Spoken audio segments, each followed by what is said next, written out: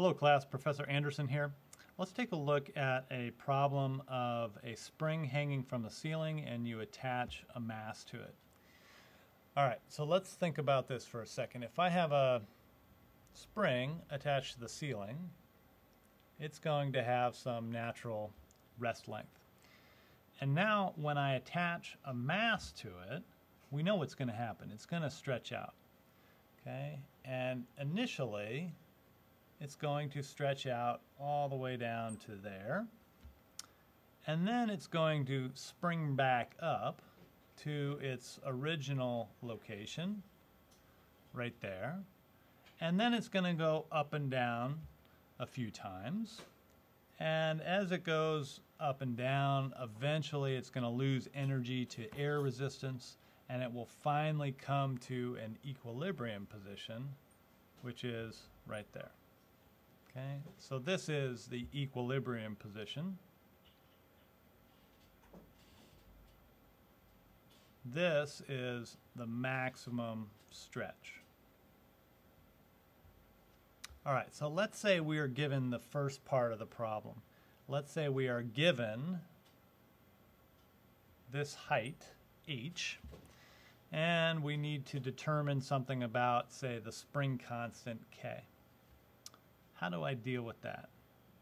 Well, let's think about this box, right? We have a box sitting right there. We're about to attach it to the spring and let the whole thing fall.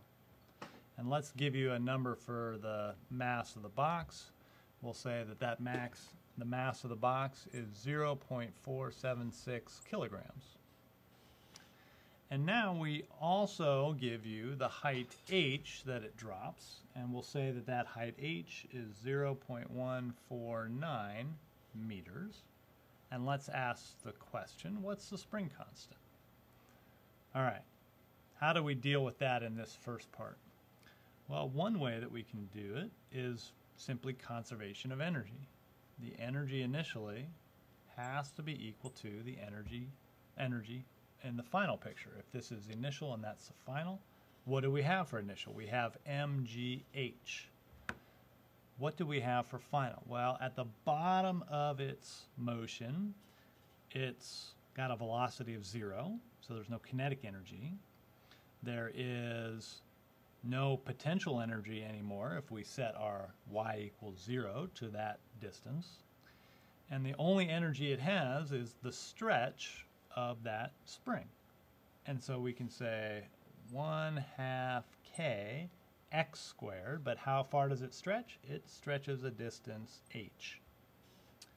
And now look at this. We can solve this last equation for k. What do we get? We get k equals, we multiply across by 2, and we get 2mg, and then we had an h, but we're going to divide by an h squared, and so we get an h in the denominator. And if you plug in those numbers, you should get 62.6 newtons per meter. Now, how does this jive with this business of equilibrium position? If we dropped a distance h, then this position right here is halfway between. We went down HO2 from it, we went up H over 2 from it. And so the equilibrium position is directly at H over 2. So would we get the same answer for K if instead we solved the force equation? Let's take a look. When it finally comes to equilibrium, we can draw a free body diagram right here, and we know that mg down has to be equal to kx going up, but in this case the stretch is h over 2. And so now if I set those equal, sum of the forces have to be 0. What do we have? We have kh over 2 minus mg equals 0. And look, I can solve this equation now for k, and I get k equals 2mg over h, which is exactly what we did over there. Okay. All right, hopefully that's clear. If not, come see me in my office. Cheers.